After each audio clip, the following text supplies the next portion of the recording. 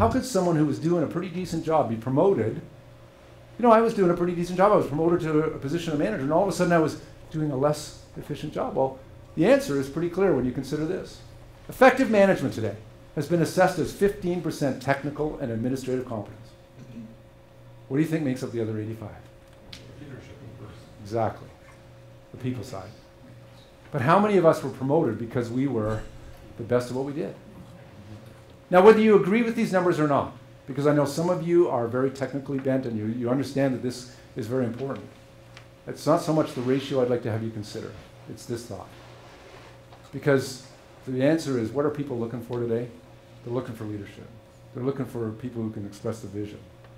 But here's why it's important for us. Because if you don't have this position today, trust me, by tomorrow you will.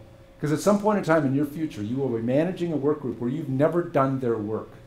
And if you're counting on this, you're in trouble. True? It's incumbent upon us to be effective at this. Then that allows you to do the transitional component that is very important for any growth company.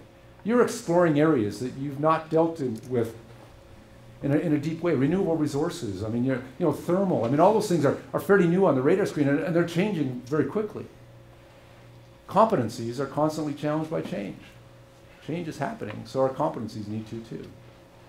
But let's think about this, because isn't it not true that most of the work done today, and this is where we get into the kind of the remote management thing, isn't it true that most of the work done today is done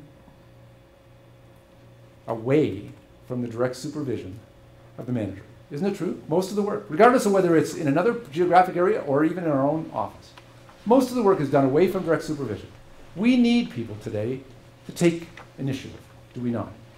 We need people to make decisions, to think through the challenges, to do the things that are necessary to get the job done. We need people to be self-managers. Would that be a true statement? Clearly. It was a damn good production.